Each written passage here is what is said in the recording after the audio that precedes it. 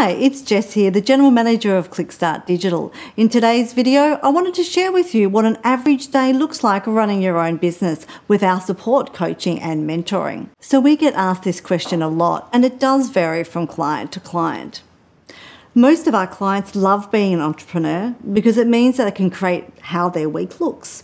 So if they have kids, they have allocated days, the kids are in childcare, and it frees up their time to focus on their business.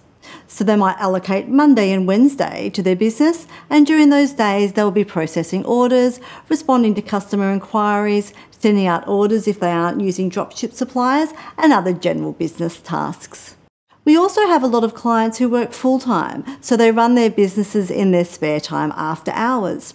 The beauty with having an e-commerce business is you can run your business from anywhere at any time, so it really does offer complete flexibility no matter on your circumstances. Most of our clients using dropship suppliers or a fulfillment centre to hold stock typically spend around 10 to 20 hours a week on their business after they've launched. Clients holding stock themselves at home or in a warehouse might spend around 30 hours or so per week as they are picking and packing orders themselves. So it really does vary depending on your suppliers and volume of orders. Of course, there are things that you can do to cut down on the time you need to spend running your business if you don't have much time. There are plenty of great automation tools out there that we recommend to our clients to streamline the entire process.